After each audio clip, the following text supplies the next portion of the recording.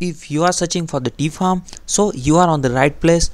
In this video we will talk about complete detail of a D.Pharm. So watch this video till the end.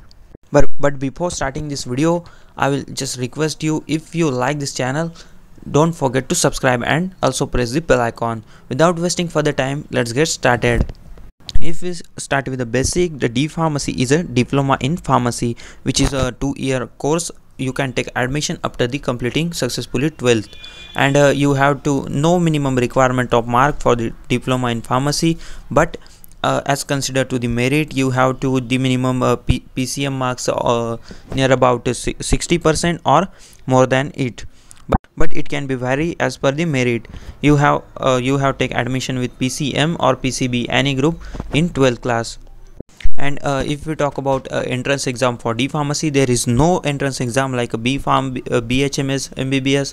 There is no entrance exam for D.Pharmacy. You can directly take admission on the marks of your 12th PCM or PCB group. So, and some of you have the question about the license. Means, can I get a license after completing a D.Pharm of a 2-year? Yes, you should be get license after completing D.Pharm of 2-year.